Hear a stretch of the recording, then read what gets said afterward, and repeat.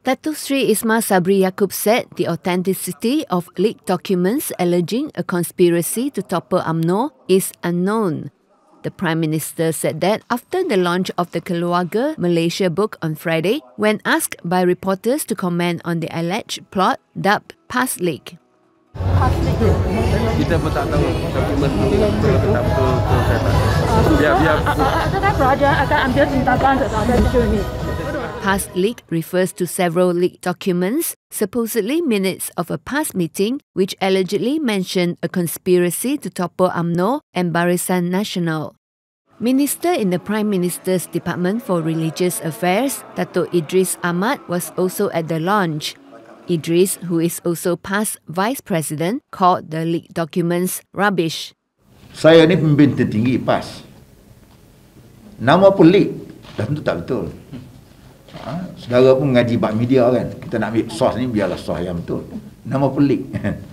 Biarlah kita ambil jelas kalau jelas tu betul lah. Nama leak ni rubbish saya kata MB Terengganu, saya setuju lah. Sampah lah.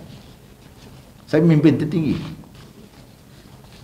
Nombor 3, satu level. Saya nombor 1, nombor 2 Naik Ahmad, nombor 3 Datuk Seri, naik Presiden. Kami mesyuarat. Tak pernah bincang bab-bab tu.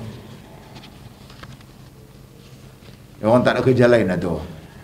Orang tak ada kerja lain nak pergi laku berita pun nampak tak berlaku, buat benda gitu.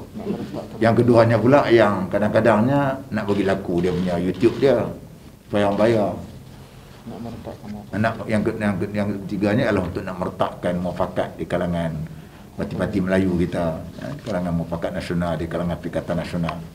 The alleged plot is said to involve Terengganu Menteri Besar and past Vice President Datuk Seri Dr. Ahmad Samsuri Mokhtar, past Secretary General Datuk Seri Taqiyuddin Hassan, and Parti Pribumi Bersatu Malaysia Secretary General Datuk Seri Hamzah Zainuddin.